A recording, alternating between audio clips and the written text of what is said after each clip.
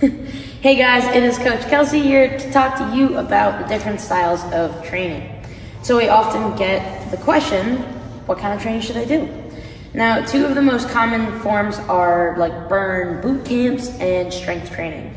So what's better? Now, both of them definitely have their benefits and should be incorporated, but here at Velocity, we tend to prioritize strength training a little bit more, and here's why. Strength training is the best way to improve body composition, which is a big goal for a lot of our members. Now, each pound of muscle burns more calories at rest per day. Our adult members also tend to be pressed for time, so this type of training gives them the most bang for their buck. Now, with that said, we always incorporate some sort of metabolic dynamic stretches in their warm-up and a metabolic finisher, so they're still getting those cardiovascular benefits.